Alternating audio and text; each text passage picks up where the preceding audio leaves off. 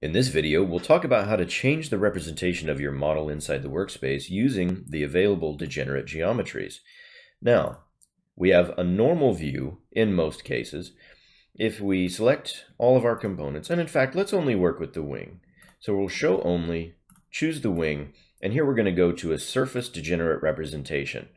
Now, notice that the caps snapped off, and we're only looking at the surfaces. But if we zoom in, we can see that the leading edge of this wing is actually kind of choppy, and we might want to increase the tessellation here. So under our wing component in the General tab, if we turn up this tessellation, you can see that we can get a much finer leading edge here just by turning up the tessellation. Just for comparison's sake, let's turn this back down, and we'll continue looking at some of the other views. Now, if we decide to change from a surface to a plate degenerate model, that takes everything and flattens it down from a point-to-point leading edge to trailing edge line and treats this as a trapezoidal section of your wing. Now in this case, it's straight, but the incidence at the root is still captured.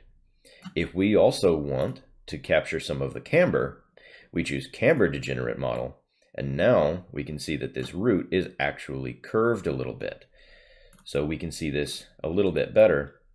If we turn off that symmetry, you see how this is curved. So your camber line is captured in this, and the incidence. And out here at the tip, you can see that we don't have any camber.